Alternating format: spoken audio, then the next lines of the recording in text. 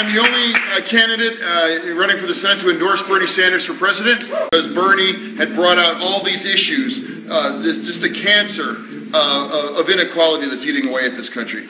In my community, 80% African American, poorest community in Allegheny County, been mayor there for 11 years, and I am proud to be here with you, and I'd be honored to have your support as we work and we break our butts to get Bernie elected to be the next president of the United States. Thank you very much.